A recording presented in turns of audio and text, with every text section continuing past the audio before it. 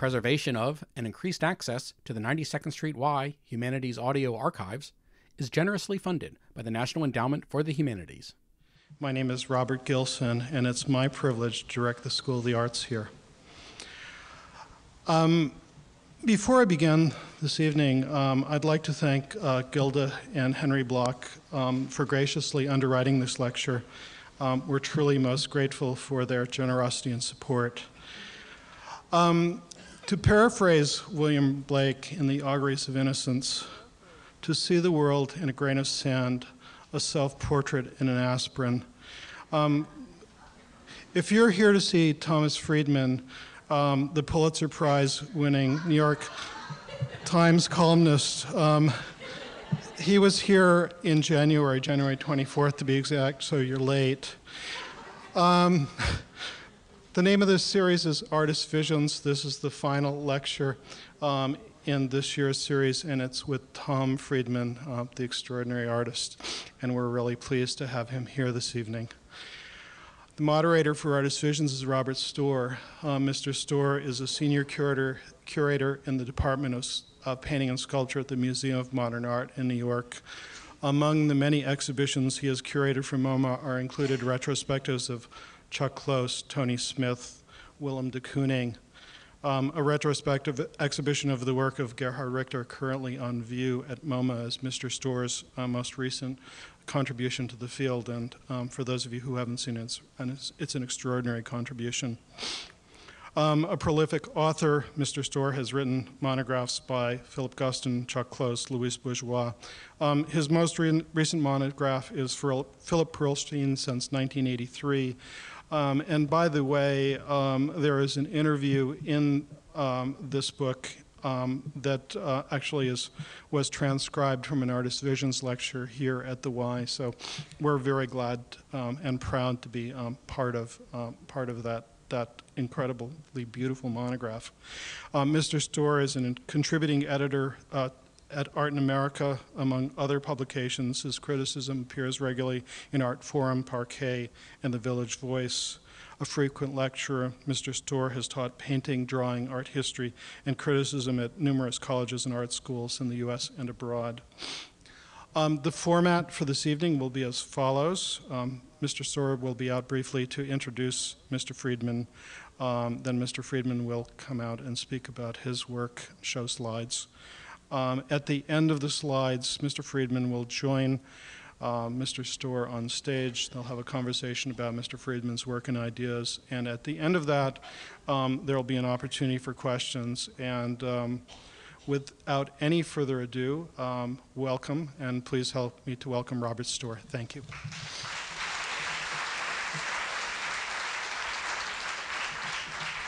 Hi.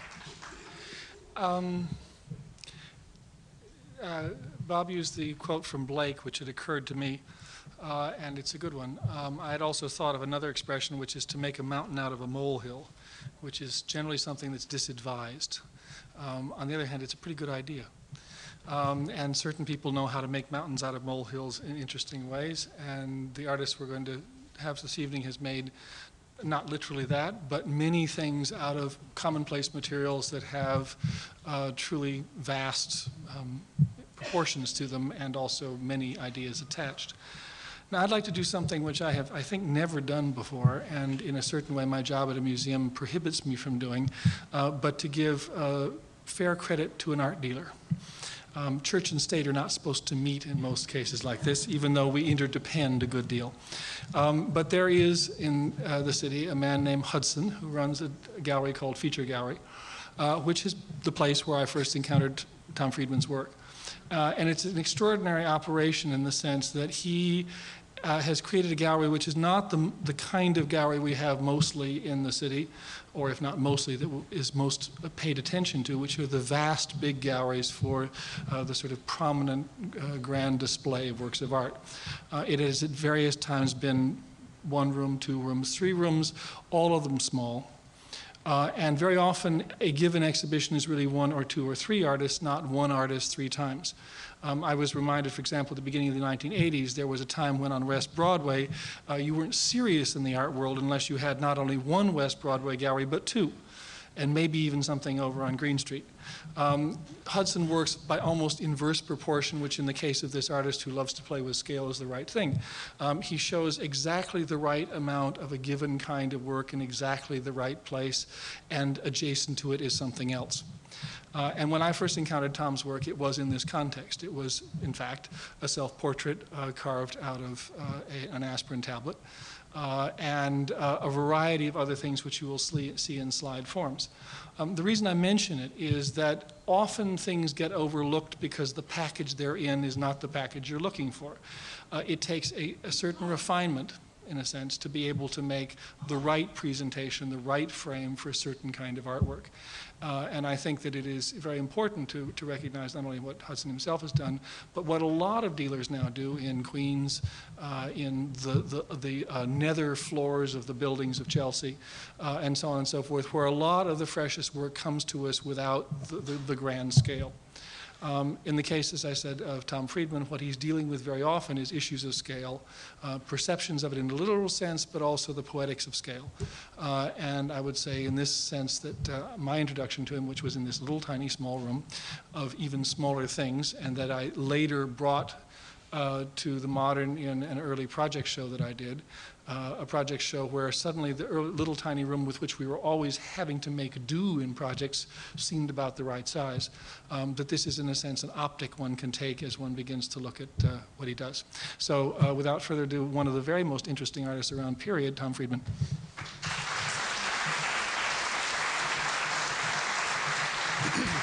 Thank you, Rob.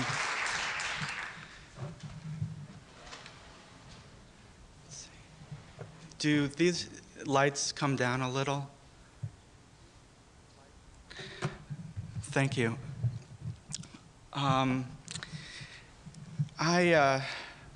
Just going to talk about my work from what I see as a very clear beginning for it. It started in graduate school. I came to graduate school at University of Illinois in Chicago, not knowing really very much about contemporary art. I came to this program doing large charcoal drawings that were similar to Thomas Hart Benton, and was confronted with a way of talking about and thinking about them which totally paralyzed me. I had no idea where this new language and new way of looking at art was coming from.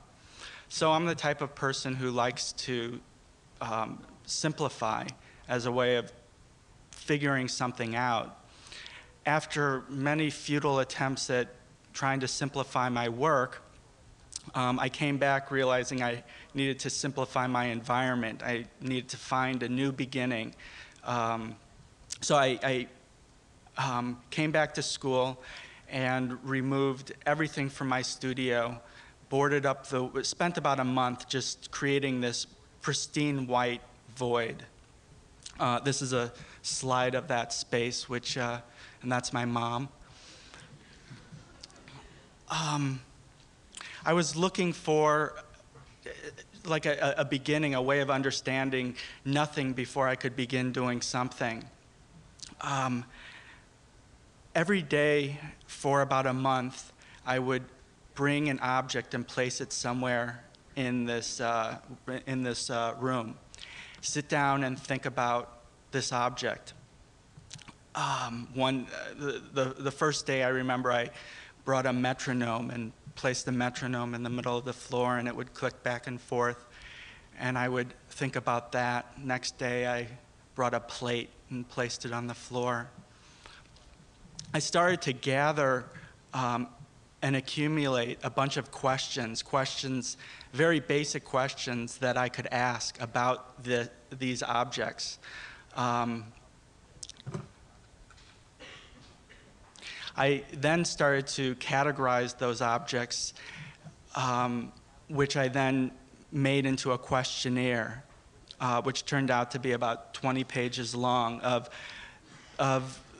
very basic questions that I could ask about these objects, like what is it made out of, where does it come from, why was it made, why is it here, This is the first page of that questionnaire.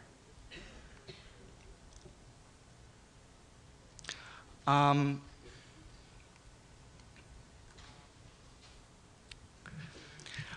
day, I poured honey on the floor, brought honey and poured it on the floor, and it settled into a puddle in the center of my studio. And when I was away from this space, someone asked me if I had urinated on the floor. They thought the puddle of honey looked like urine. And after hearing that, it just sort of propelled me sort of outside of myself, looking at my activity of what I was doing in this space. So I thought about other metaphors to describe what I was doing. The idea of piecing something together came to me. I could envision myself pouring a bunch of pieces, getting a jigsaw puzzle, pouring the pieces on the floor, and my activity would be making this puzzle. So I went to the store, got a jigsaw puzzle, and proceeded to do that. It wasn't until I was almost finished with the puzzle that I figured that I would separate the pieces maybe about an inch to 3/4 of an inch apart from each other, so that it was made, but it was just sort of stretched out. This is a slide of the puzzle. This is a detail shot.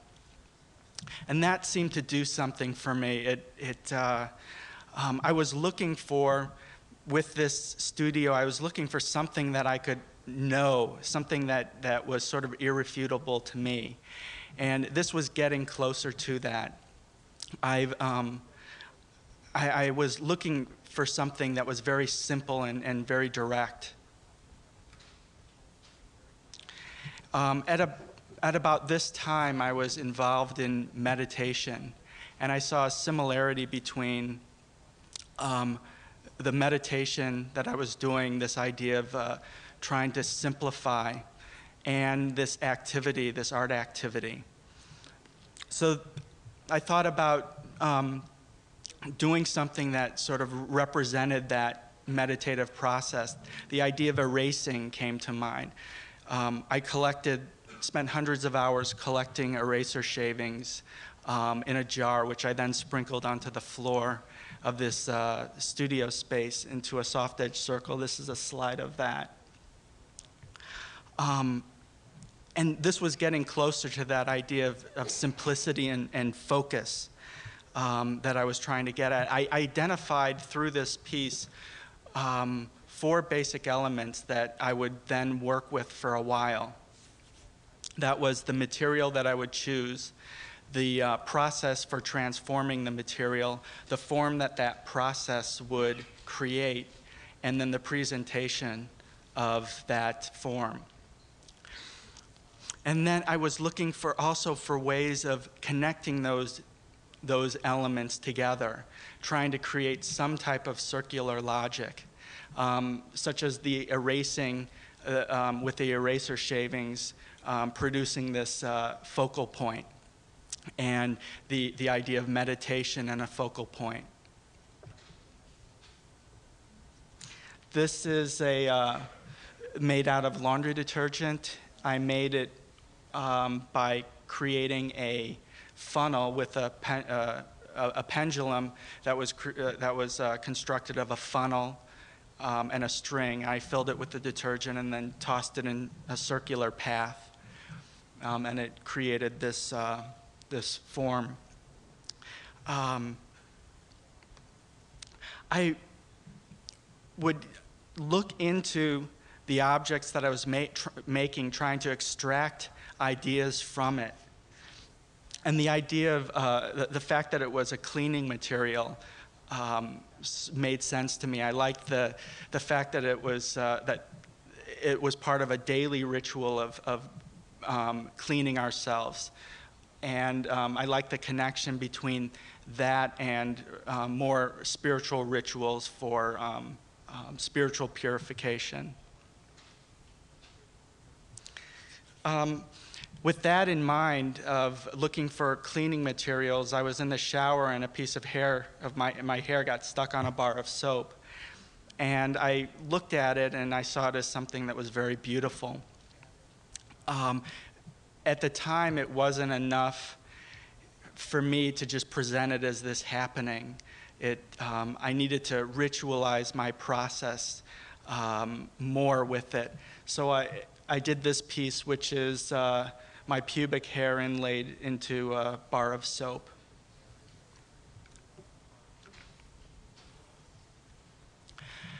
I was thinking of these things as meditative objects. I wanted them to be as compressed and condensed as they could.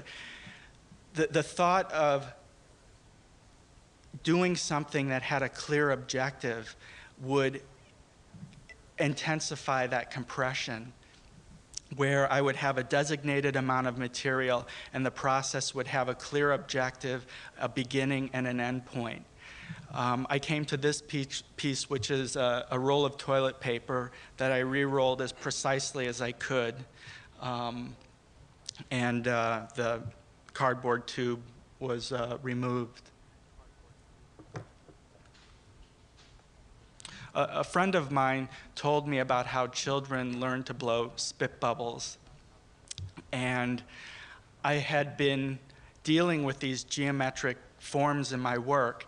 So that the idea of this as something that the body, that the body can create this spherical form, this perfect form, was interesting to me.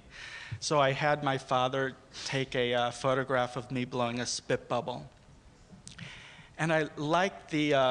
After I did it, I liked how the facial expression was one of creating the spit bubble, but also of wonder and discovery.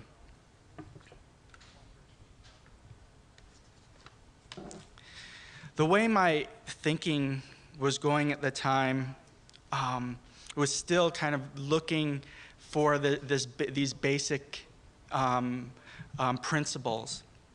So the thought of I would go through my head like primary, basic, base, regressive, that sort of chain of ideas.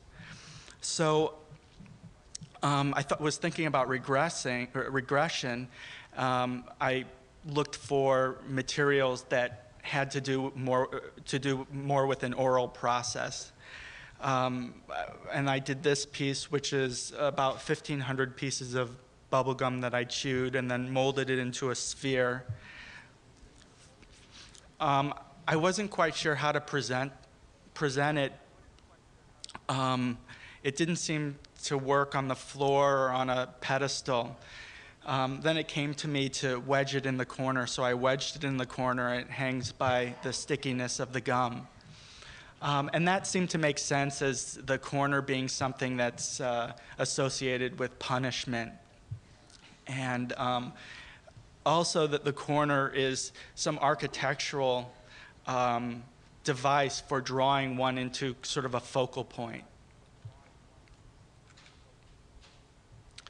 This is a roll of lifesavers in which each consecutive one is sucked a little more.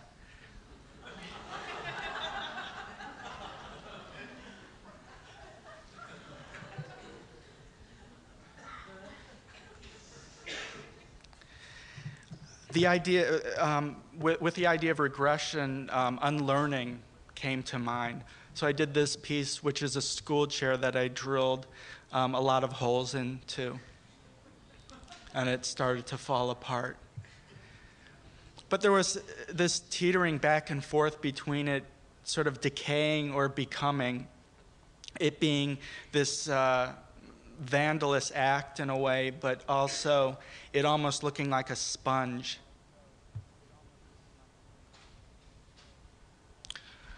This is a pencil shaving, which I made by putting a pencil through a pencil sharpener, and it hangs by a nail. I think of a pencil not so much referring to drawing, but more to language, writing language, and the idea of this looking like a drill bit.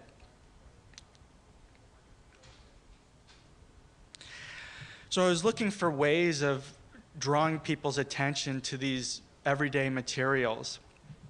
and trying to figure out strategies for drawing people in. And the idea of labor was a factor in that. The more that I would spend doing something, I felt would create a more sympathetic audience to these things. This is a pile of pillow stuffing.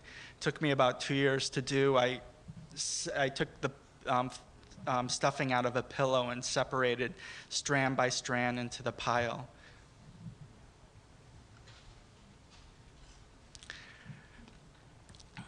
I then started to look more at the viewer, and was thinking about what it is that the viewer brings to an art experience, and that is expectation.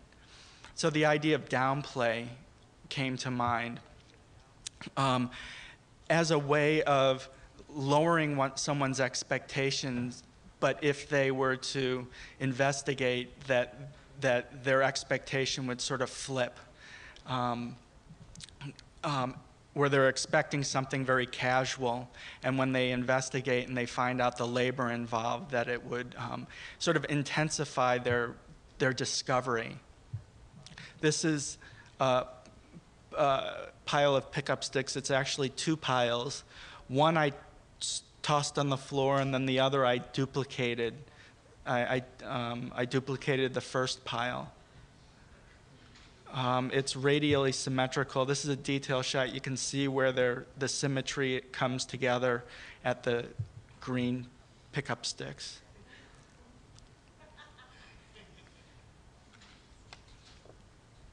This is a piece of paper poked by a pin as many times as possible without ripping the paper apart, and it's hung by the pin that poked it.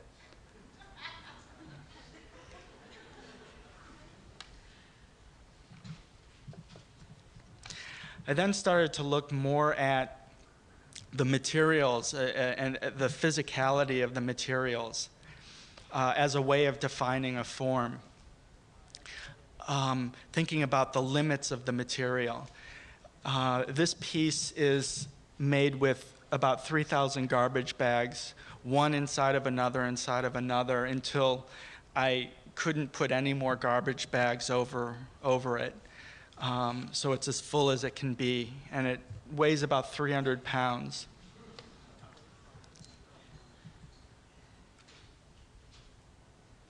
There's a pile of string. There's no armature inside, it's just a pile of string.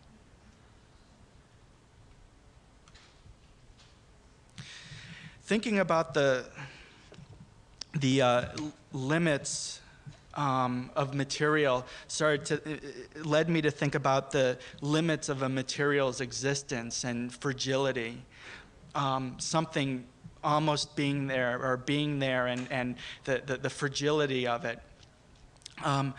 Thinking about an art experience of a grand scale and the presence that creates versus something that's very fragile, and how when something's fragile, you sort of internalize you feel it in your body, the fragility of it, and thinking about that as a type of presence. I did this piece, which is a piece of wire. It's hard to photograph this. It's a piece of wire that I stuck into the middle of the floor, and then I started to straighten it out, and it would fall over, and then I would cut it down a little and straighten it out some more. And I kept cutting it down and straightening it out to find the exact point at which it can support itself. And it would be so fragile, it would quiver with the slightest air vibrations. This is sort of a detail of how it would be presented. It needs to have a guard around it at all times because you can't really see it.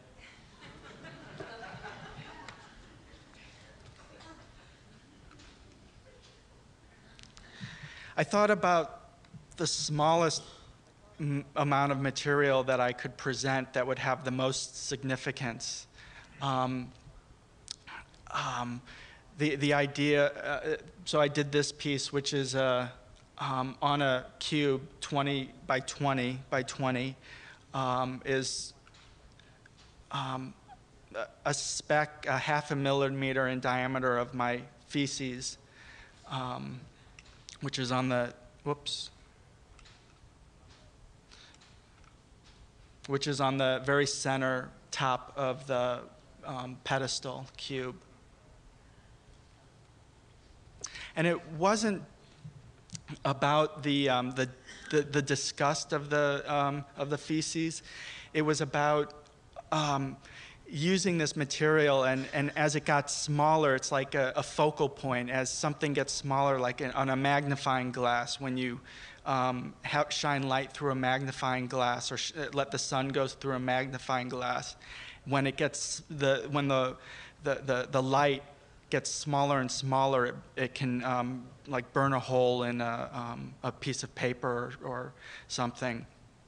It was that kind of bringing something to that type of focal point.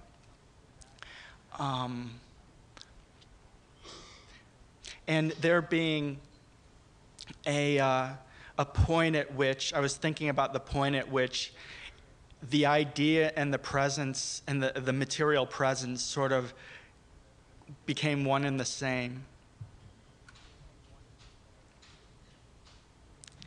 I heard about the space shuttle going up into space, and it would carry with it some stamps that on its return would become collector's items.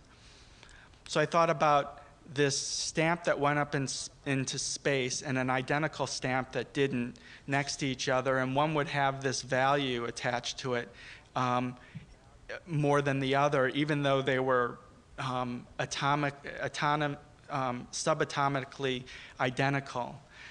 So I thought about this idea of attaching a history to something, and how this history, attaching it to, would change one's experience of it once they discovered that history. Some information that was separate from the visual experience. So I did this piece, which is titled Hot Balls. Usually my pieces aren't titled. I use a title more as a clue or information. This piece is titled Hot Balls, which is a collection of toy and game balls that I stole from various stores in Chicago when I was living there.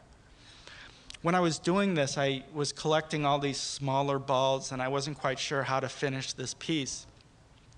And then I was in a Walgreens, and I saw this big red ball. I thought I'd take that, and I would arrange it and have that on the top as the prize.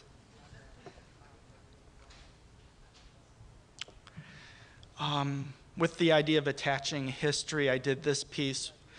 Also, the idea of materials existence and trying to find a way of presenting something that was or wasn't there.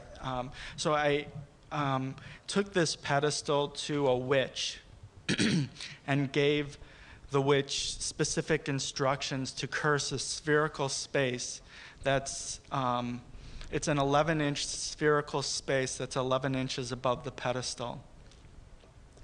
And it was interesting, the idea of how one's belief defines sort of the reality of something, and how one's belief defined the existence of it. If someone believes that it's there, it's there. If someone doesn't, it's not. A logical progression from thinking about simplicity was to start to think about complexity. So I did this drawing, or the following drawing. This is a diagram of the following drawing, which is, one second here. The drawing begins with a point, and then a vector from that point, and that's number 1. And then two vectors divide from that, and those are number 2. And these vectors are 1/8 of an inch shorter than the first one. And then these vectors divide, and they're number 3, then number 4. And that turns to that. It's kind of becomes very much about fractals. It starts turning in on itself. And I was interested in how this very basic process of dividing created this type of complexity.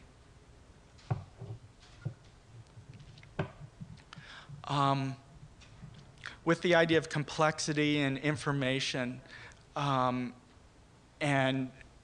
how the inundation of information, as information travels faster, that the texture of it becomes more apparent than the bits of information that are actually being presented. That led me to this piece, which is titled Everything, on which I wrote all the words in the English language on a, supposedly all the words in the English language on a piece of paper. It's 36 inches by 36 inches.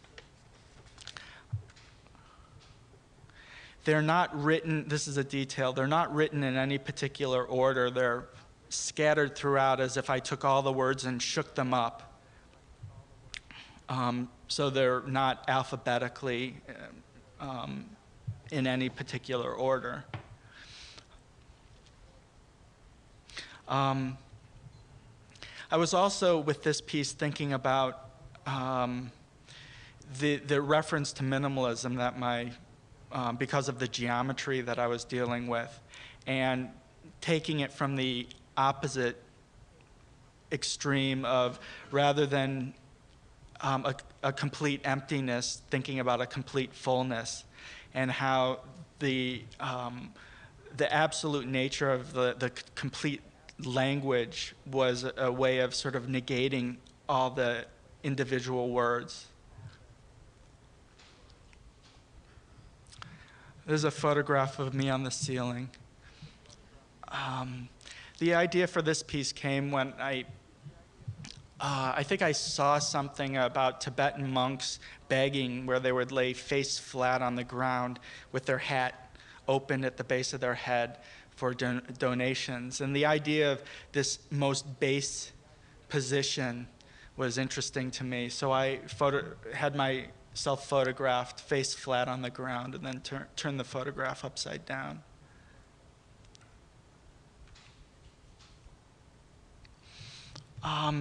Started to think about charts, maps, and diagrams as ways of orienting oneself to the world. This piece actually came from, I was watching Star Trek, and one thing I noticed was when the Enterprise always came in contact with an alien spaceship, they were always oriented with up as up and down as down. And I was thinking it would be interesting if they came to a spaceship that was upside down to it, because the choice of up and down is fairly arbitrary when you're in space. So I thought about taking something that was familiar to me, which is a map of the United States, and I rendered it. This is acrylic paint, press type, and ink on paper, rendering it with the states upside down, but the words right side up.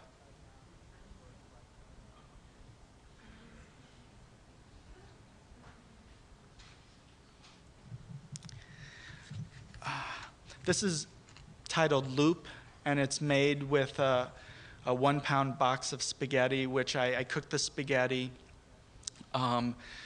dried the noodles so they were hard, and then connected the pieces end to end, till finally I connected the end to the beginning, creating a continuous loop. And I was thinking about the spaghetti as a pun for noodle or brain, as if it's one's being led through this convoluted line of thought.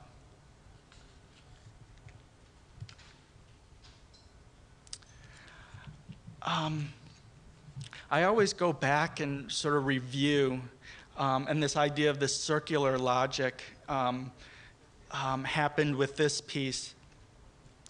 Sometimes the circular logic is more evident, and with this piece, which is the self-portrait carved out of an aspirin, and it's about that size.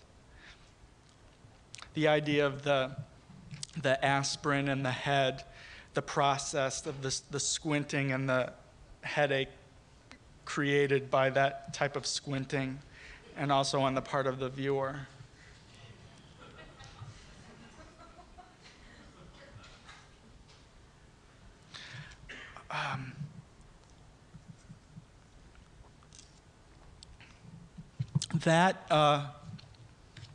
That led me to think about pills, and I think about art as similar to a pill, that it's something that a pill has an appearance and you look at it, but its meaning isn't so much in its appearance, but in the consumption of it, its physiological effects it has on you. And I see art as in a similar way as some type of catalyst. I made this pill. It's a gelatin pill capsule that I filled with tiny balls of Play-Doh. It's about that size. This is made out of a lot of toothpicks.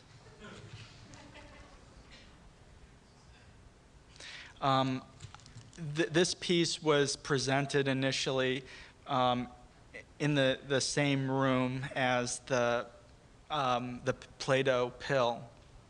And I saw them sort of responding to each other as the pill being some sort of catalyst for this. When the piece of that I did with the speck of feces was in a show, the curator had to put a cup over it because a fly was buzzing around it. They took a photograph of this and sent it to me, which gave me the idea for this piece. There's a lot of schmutz on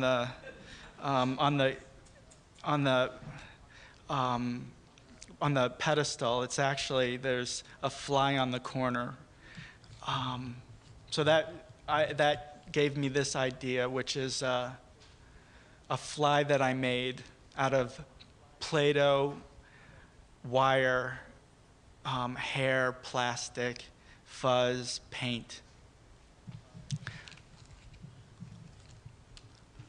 Then I started to think about the fly, and it made sense with my work with respect to the size. But I liked how it played upon what I was doing, as I was thinking about like a bug as like a bug in a computer program, something that puts a sort of a kink in the logic. I made another fly that was on the wall.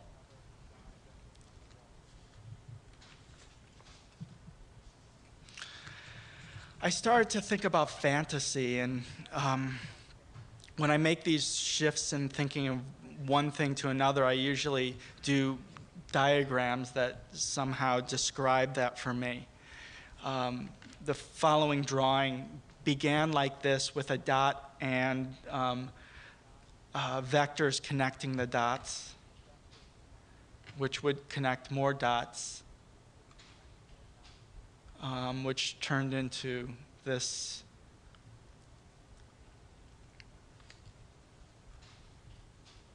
When I was working on that piece, a spider, in my studio, a spider planted itself on the wall next to it.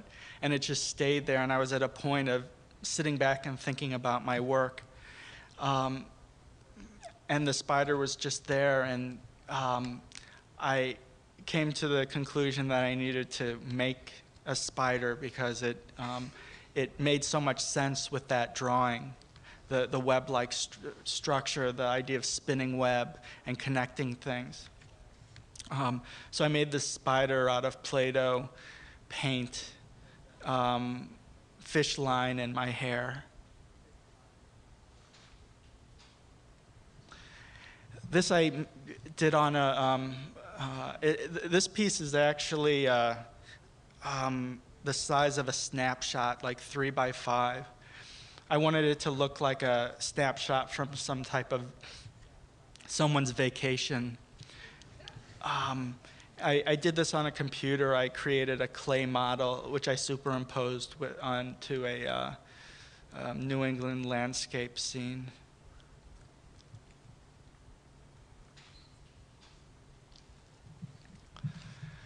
Wanted to unify two ideas of perfection, the sphere and then the bodybuilder. This is made, I blew up a balloon, paper mache over the balloon, and then covered it with muscle men cutouts.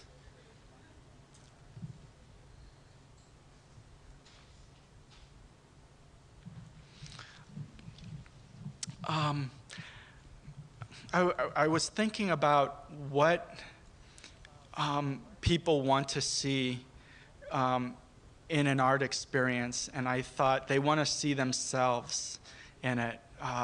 They want to see something that they know, something that they can connect to. So I thought about this and the idea of identifying as this very basic process. And now that I have a child and seeing my son going through the initial stages of language, of pointing and identifying, and how important that was. So I thought I would sort of take that to an extreme, start to write down all the things that I felt that I could make out of Play-Doh.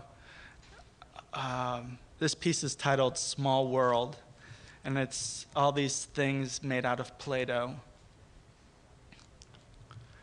I was just interested in that basic idea of pointing and identifying.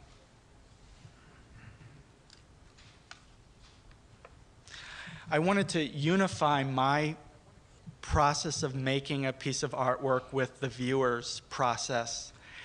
And I felt that what we shared, what was common, was that we both looked at it. So I did this piece, which is titled 1,000 Hours of Staring. Oh, it's hard to see, but there's a piece of paper right here, just a piece of white paper, which I stared at for 1,000 hours. It took me 5 years to do.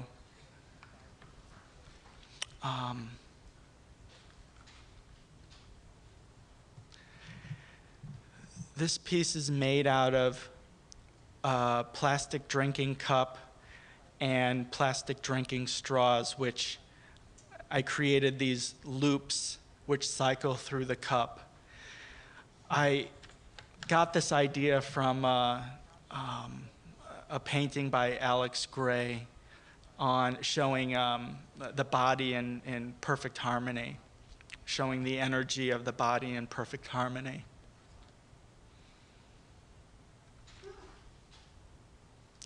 This is an installation shot of a show. There's another installation shot.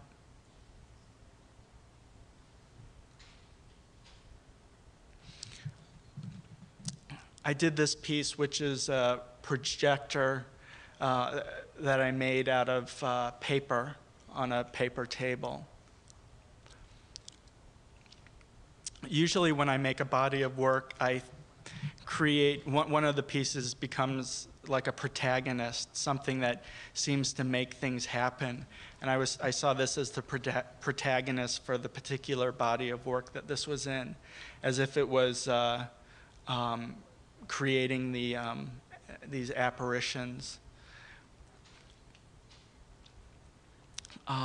This was in that body of work.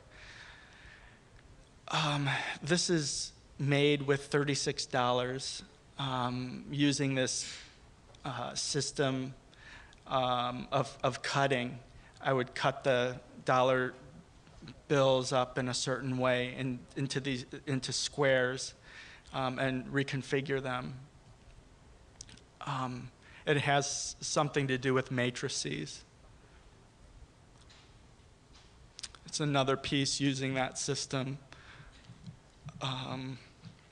using 9 total cereal boxes.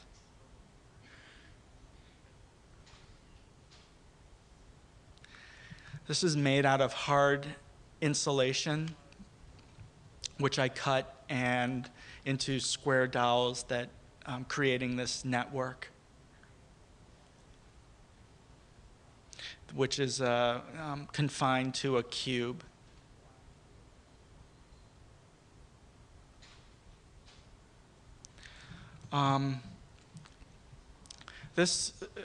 The idea for this piece came from, there are several things all coming together, one of which was that I became a father, and the idea of my mortality became something that I never really thought about my mortality until I had a son. So thinking about that, but also this piece is made with construction paper. I had been working with construction paper. I haven't shown any slides of those particular pieces, where I would really explore the possibilities of building with construction paper. And I had been building more geometrically. So this was the idea of building with it more biological, more organic, was interesting to me. Also, I tend to always look for different textures when I'm working, something that can contrast what I've been doing before. I like the way different textures contrast each other. For example, like that versus that, and how they both relate and are very different. I'm very interested in the connections between the pieces. How I try to create pieces that are as disparate as possible so that they can have a singularity and specificity to them, but also when things are very different, you look for connections between them and allowing those connections to be a more conceptual connection. It's another shot.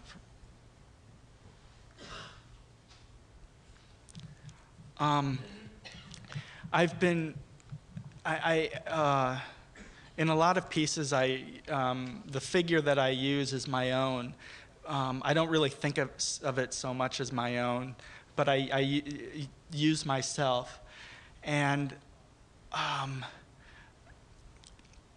the figures that I create, I see as creating some type of presence, and how that presence becomes sort of a psychological ingredient to the body of work. This is made with wooden sticks, and their intersections are confined to the body shell. And it's suspended about 12 inches off the ground.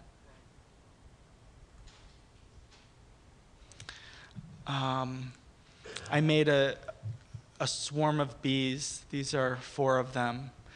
I made about 100 bees.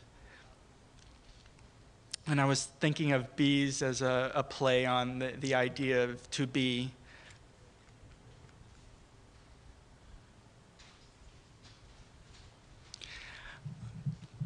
I've been looking for ways of creating situations that allow a very open language, an open way of working.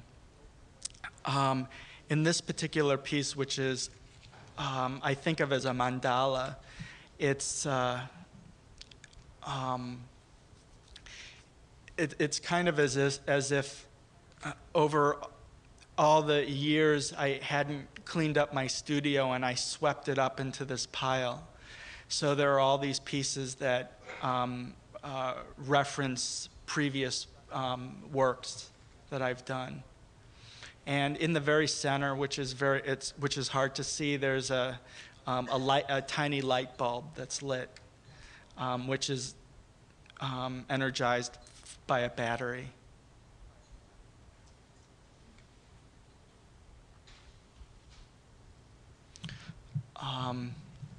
These are some more recent pieces.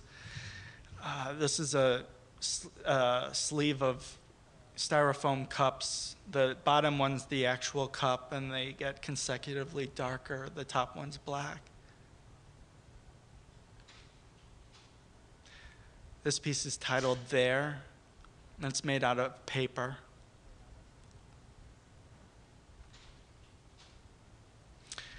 I made a bunch of gravel out of clay.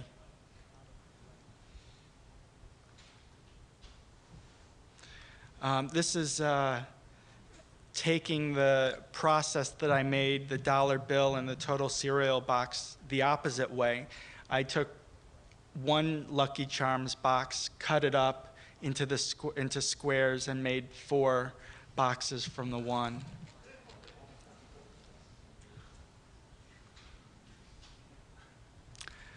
This is made out of plastic, and it's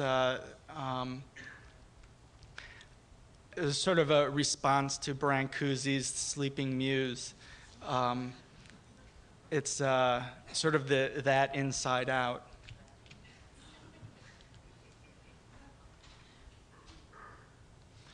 Another bug, tarantula that I made out of my hair.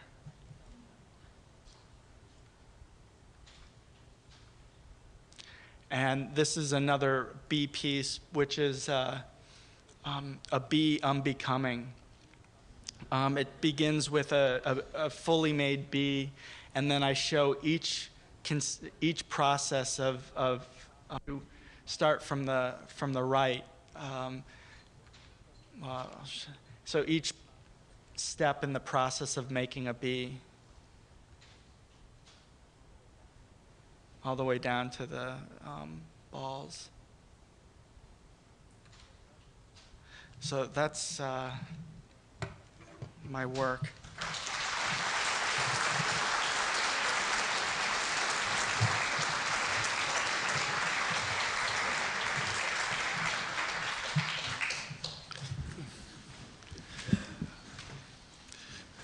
There are lots of ways in, but I'll start with one simple one.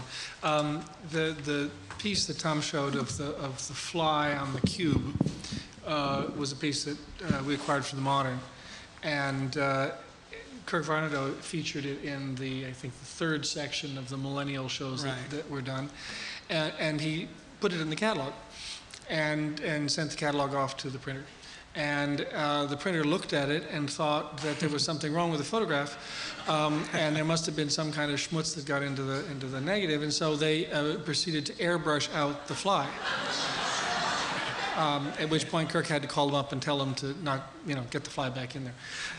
Anyway, that goes by way of illustration that to a certain extent, some of this work is based, if you will, on the expectation of one kind of module or one kind of paradigm, and then moves away from it in some direction. And I wondered if you could talk a little bit. You mentioned minimalism as an issue.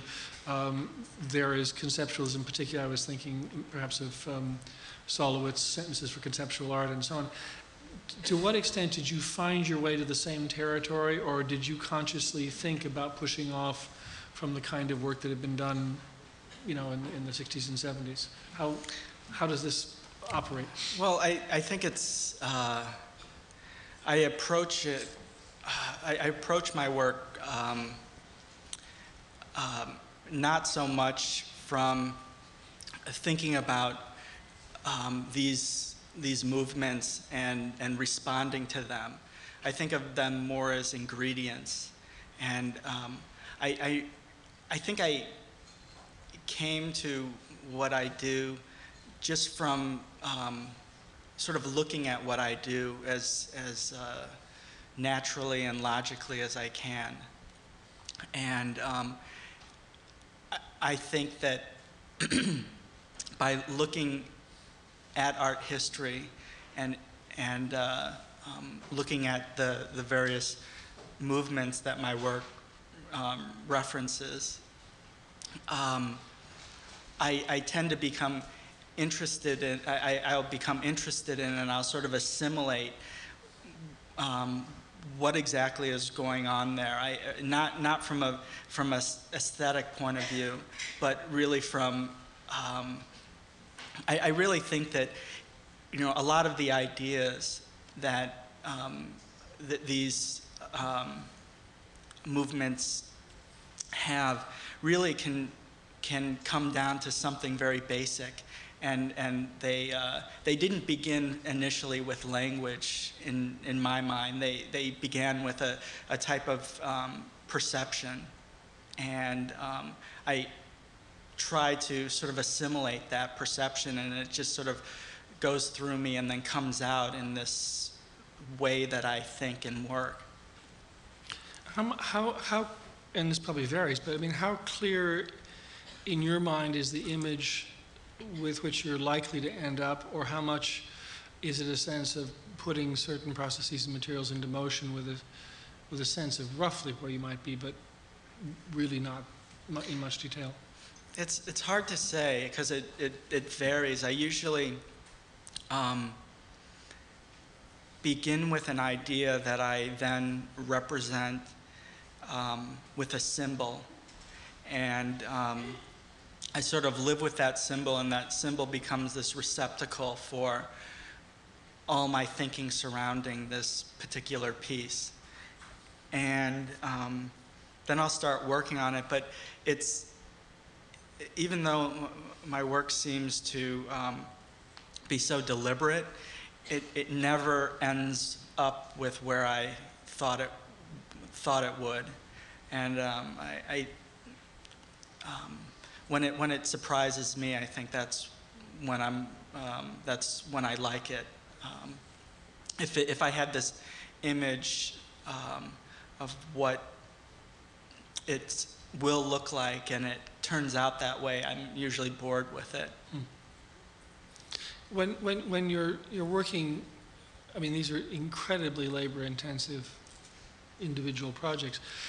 Are you essentially preoccupied one at a time? Do you work at them intermittently? I mean, you did say you teased the pillow out for 5 years, so that must be one example. But I mean, is your inclination to follow through on a single program, or do you keep several pots cooking? It's changed.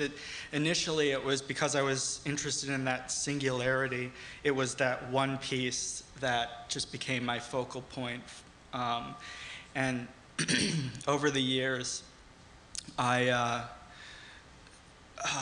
have come to conceive of a total body of work at a time, and I'm always revising that totality and having to, so I'm working on many things at the same time. I'll work on a particular piece and take it to a point where I feel comfortable, then work on something else, take it to a point where I feel comfortable, and eventually I'll come back to that so that the pieces will inform each other. Do you think in terms of the expenditure of time and the quality of concentration as a demand of sorts or a challenge of sorts to the viewer? I mean, is that part of the content per se, or? Well, the labor and the focus was a way to draw someone into this world. It was a way of like compressing time in a sense, a way of like, if I'm going to spend this much time on something like this, you know, someone can spend some time looking at it.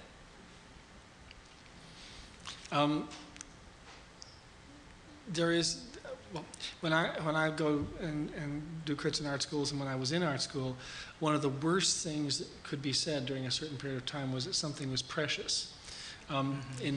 Implying, fussy, overly aestheticized, et cetera, et cetera, et cetera. And it seems like your stuff flies directly in the face of that kind of charge, because they're not, in my view. But are you after deliberately a certain kind of exquisiteness, or is that simply a quality that attaches itself to the work because the way it's made has to be that way? Yeah, it's. I think that my interest in initially the precision and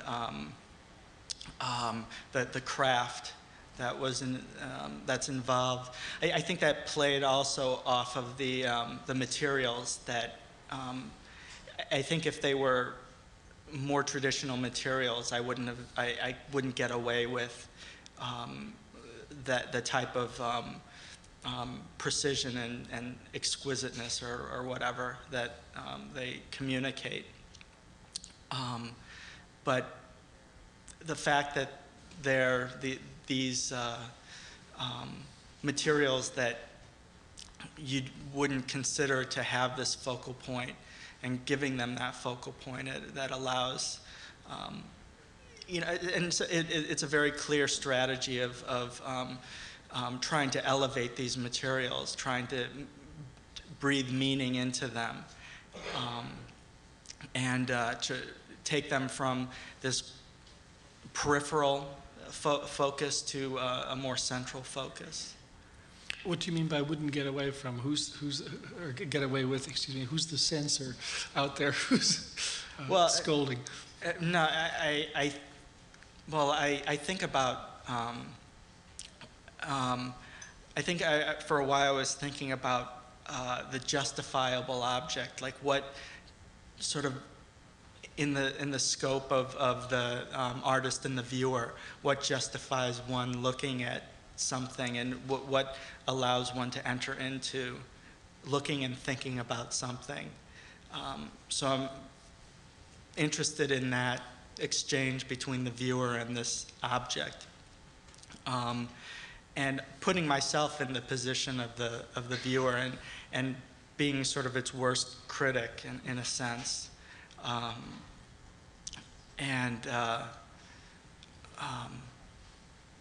And thinking about what would justify me spending time looking and thinking about something.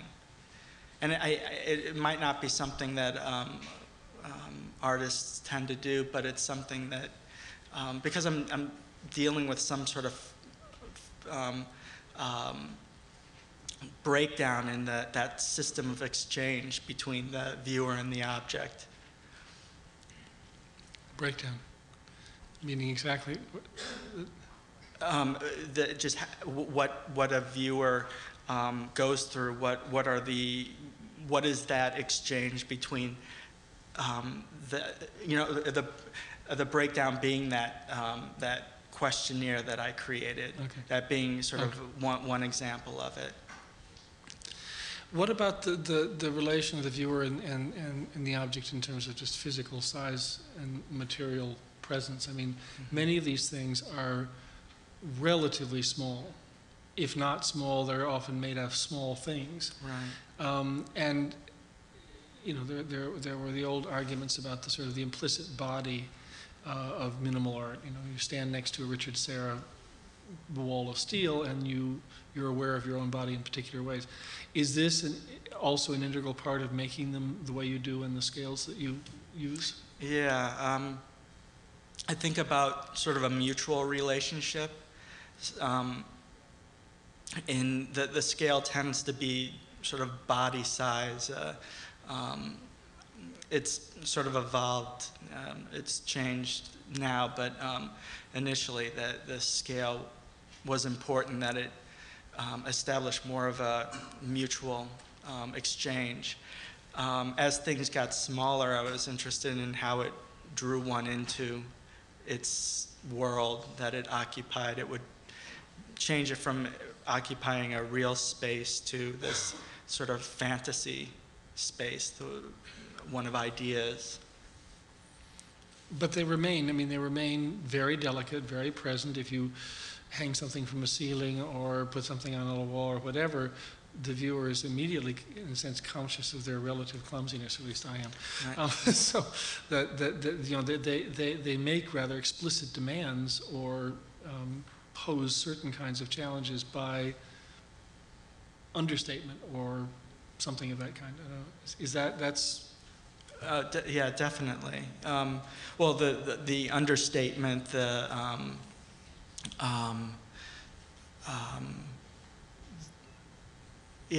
understatement being something that it's not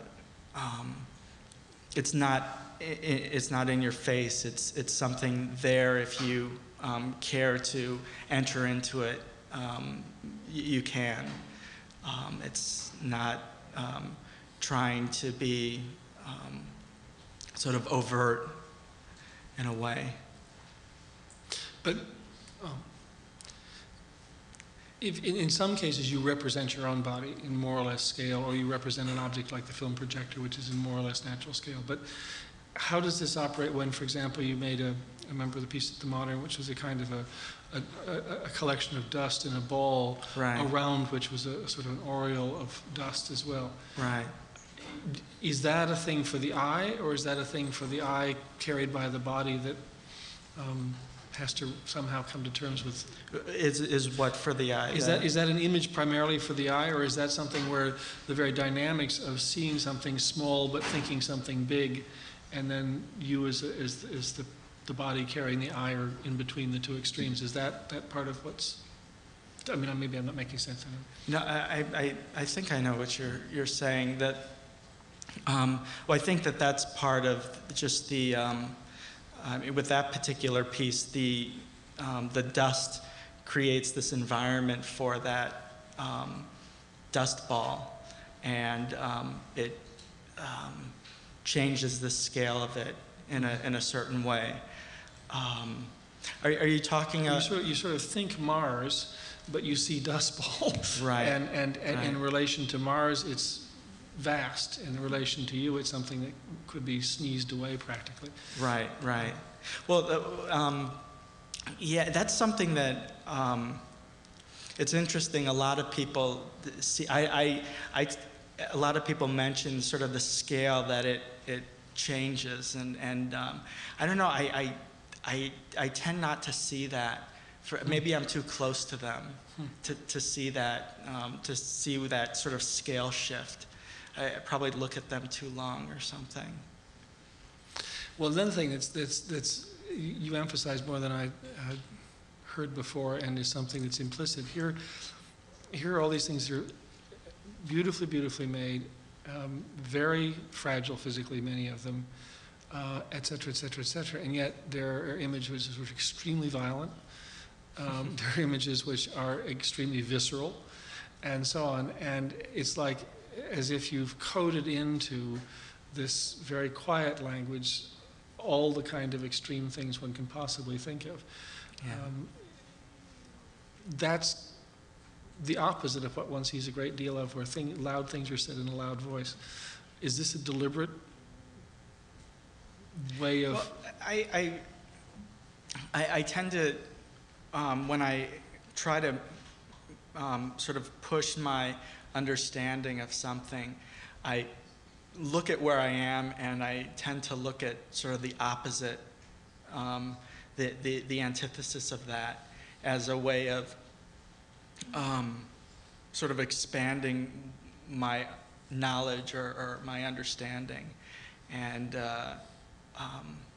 that sort of violence and sort of visceralness came from that sort of thinking of that exact opposite of what I am expected that I'm doing. And I think that it's interesting when you sort of find that antithesis, that it makes sense. It sort of redefines itself, and it becomes a part of the whole. It's not it doesn't seem separate. Plus, I think it's kind of my heavy metal days sort of coming out or something. What were those like? I would like to know. Because I mean, you worked in Chicago, where there was a very funky kind of aggressive sensibility. It may not be there so much as it used to be, but it was for a long time. And when I first saw your work, I was struck by all of these other qualities. And then when I saw, for example, the splatter piece with your own body made out of how do you say, construction paper. I mean, it's this very extreme thing, and yet the craft that makes it it's like origami, filtered through, Right. a Cronenberg movie or something like this. And Right. it just seems, I don't know. I'm doing art criticism on stage, I should quit. One other thing I want to ask, which is you don't live in New York, and you don't really live in an art capital at all. And what's the relationship for you of where you live and the kind of work that you do, the choice not to sort of be in the midst of all of this, or Los Angeles, or even Chicago? Well, when I was working in Chicago, I was sort of in the,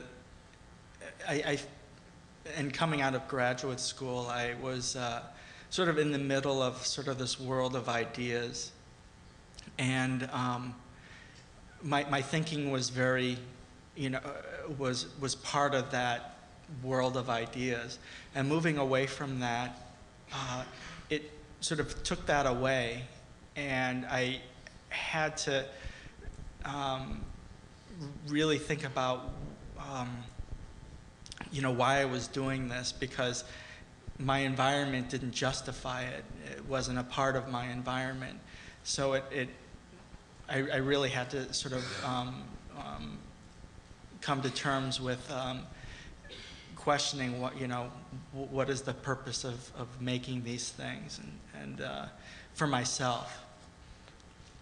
Was this you dated in terms of your own, but was this a particular moment in the art world where there was a discourse going on that you were directly connected to? Well, in Chicago, there was a neo-conceptualist movement that was happening. And being in graduate school, there was a lot of talk surrounding those ideas, and my thinking was very much in line with the things that were happening there.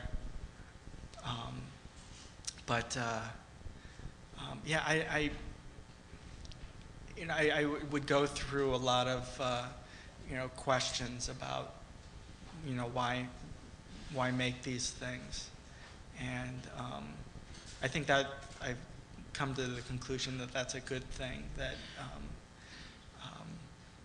because I don't know why, but it just seems like a good thing to sort of question.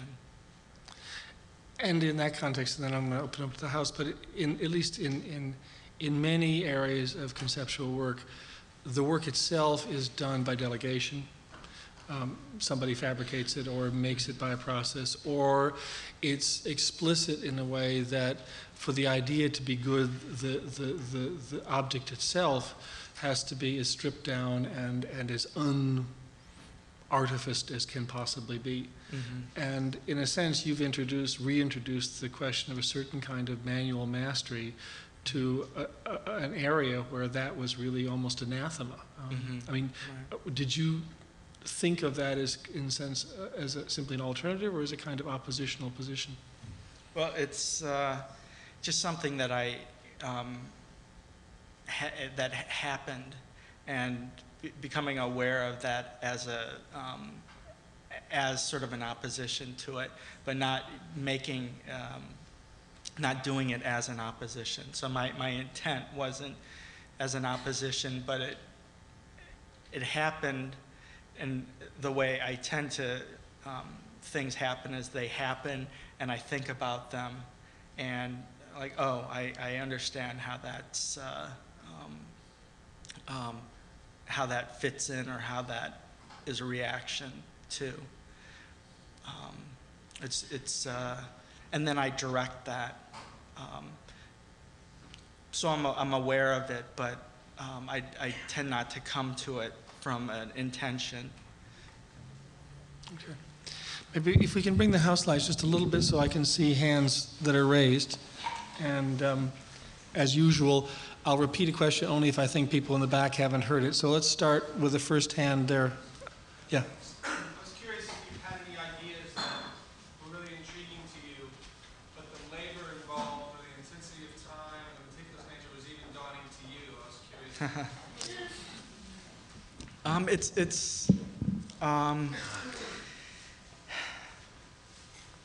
I don't know. It's usually because I don't really approach things from. I guess my answer is no. There hasn't really been something like that. It tends that if there is a large amount of labor, I figure out a way of lessening that. But it also has to do with a certain time. I'm trying to think of an example, like if the pile of string, like thinking of, what if that was, 10 times as big or 20 times as big, and it was 2 stories tall versus the scale that it is. I think that I don't really think that way. It seems like there's a certain point at which it communicates the idea. Just one row back, yeah, please. Do you do all of your sculptures yourself, or do you have assistants that help, like the dictionary, the one with all the words on the page? Did you write all those words? Yeah, I do all the work. Yeah. What is your rule? What is your state of mind when you're doing this very close, repetitive kind of work? I think about I think about all sorts of things. What I'm going to have for dinner. I think about I meditate on the piece, what the piece means, what it will mean. I get bored, all sorts of things. It has sort of this sense of a meditative aspect, but many things go through my head. Yes. Do you think of your work as humorous at all, or it seems like from you speaking, it seems very spiritual? Do you think of it as like, do you take it sort of this is humor across your work? Yeah, I guess so. I think the humor is more of a byproduct more of a byproduct of it than trying to make something funny. I think that there's something about humor. Humor defined a certain way as an overview. With that respect, I think of it that way, seeing 2 sides of a situation, or the absurdity of a situation. Is that something that develops as the piece kind of